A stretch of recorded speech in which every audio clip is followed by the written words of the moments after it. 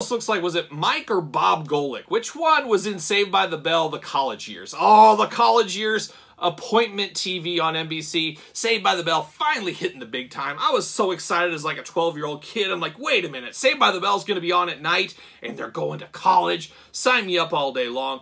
And twice on Sunday, and I did. I never missed an episode. Even when they moved it around from like Sunday night to Monday night to Tuesdays, I was finding it. I was looking. I was getting the paper that day, and I'm like, oh my gosh, Saved by the Bell, college years is on. I'm all in. I got to see what Slater's up to. Got to see what's going on there. And you know how that went. It fizzled out. Didn't last, unfortunately. But I like that Bob Golick. I think it was Bob. Or was it Mike? Bob, Mike. Both jewels, both great human beings. They were both in that show, and I was all in on it. All in on it all day long. But he does kind of have that look to him. Long way to get there, I know.